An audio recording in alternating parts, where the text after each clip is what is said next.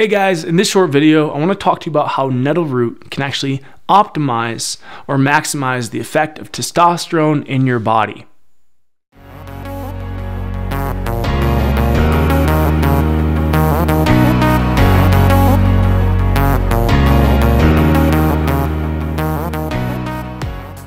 Nettle root is considered one of the premium herbs for treating things like prostate cancer and benign prostatic hyperplasia. However, its mechanisms as to how it achieves this beneficial effect on the body are not so well understood, which is largely due to the misunderstood role of DHT in the body and its so-called causative role in things like prostate cancer. The fact of the matter is, as I discuss in this video, DHT does not cause prostate cancer. If anything, like testosterone, DHT, the more potent form of testosterone, declines with age, and it, like other androgen hormones, would have an opposite effect. It has a beneficial effect on human health by generally boosting the rate of the metabolism, as well as having protective anti-stress effects in the body. The truth is, estrogen and stress substances like prolactin and even cortisol play more dominant roles in the pathogenesis of prostate cancer.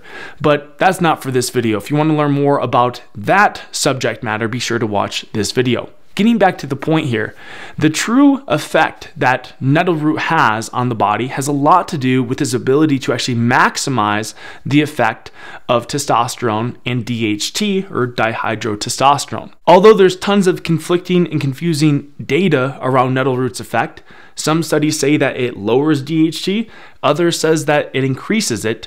If we peel back a couple of layers and if we look at all of the effects that nettle root has on the body, the picture becomes more clear. So let's talk about some of this conflicting information. So looking at one side of the picture, it has been said that nettle root can actually lower DHT by inhibiting 5-alpha reductase.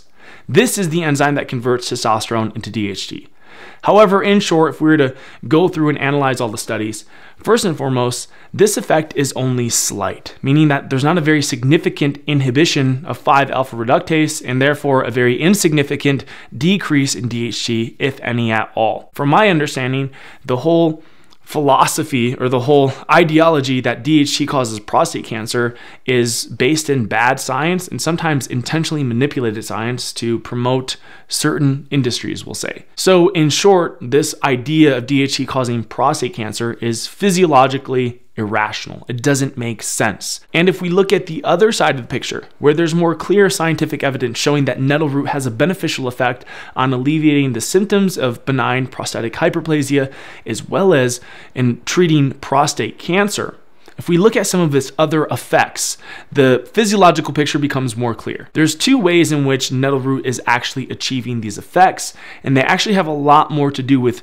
raising the free circulating testosterone and DHT in your body. So it's actually the testosterone, the DHT, that are actually having a beneficial protective effect on prostate cancer and other hormonal imbalances associated with low androgens and high estrogens. First and foremost, what we do know is that nettle root can lower estrogen levels to nearly indetectable levels. It has a profound anti-aromatase effect, which will otherwise increase or optimize the ratio of testosterone to estrogen.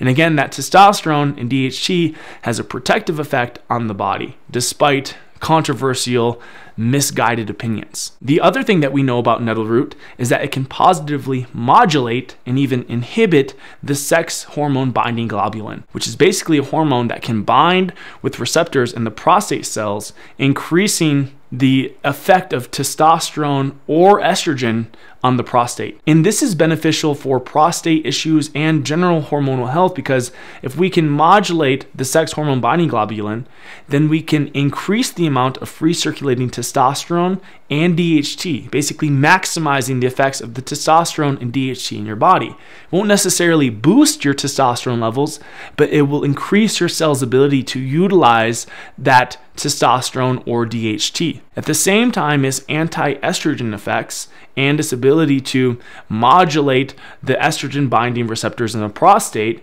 it can have this beneficial effect on, of course, treating prostate cancer. So to summarize what I'm saying here, it's not necessarily that nettle root inhibits 5-alpha reductase and lowers DHT that gives it its beneficial effect on the prostate and general male health. It's its anti-aromatase anti-estrogen effects and its ability to decrease or modulate the activity of the sex hormone binding globulin, which would otherwise bind with the testosterone, making it unavailable for cellular use and function.